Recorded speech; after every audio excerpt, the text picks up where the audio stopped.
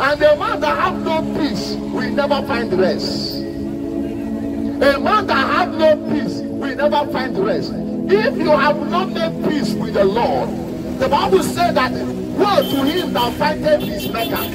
Many of us are fighting God. We are fighting God in different ways because we don't want to surrender our life to Jesus. We are still fighting God. We don't want to accept the sacrifice Jesus made for us on the cross. Some people are still fighting God.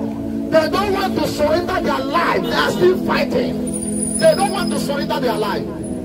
The Bible told us about a man called Jacob. And then came the angel of the Lord and appeared to Jacob. And Jacob was wrestling with an angel of the Lord. Jacob was wrestling with an angel of the Lord. Likewise, many of us in our businesses today, we are still wrestling with God. Angel of the Lord came to Jacob. Jacob refused to obey God.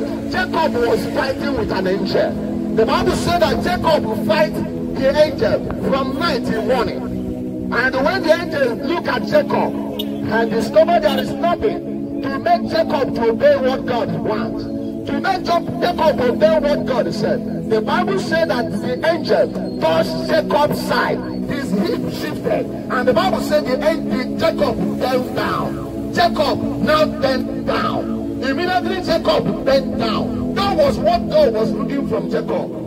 From all the days Jacob was suffering and struggling and fighting with God.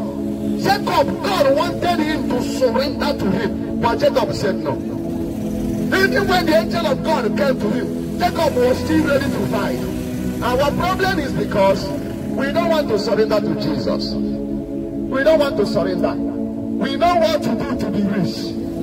We know what we can do to get house. We know what we do to get many things. But do you know what we do to get peace?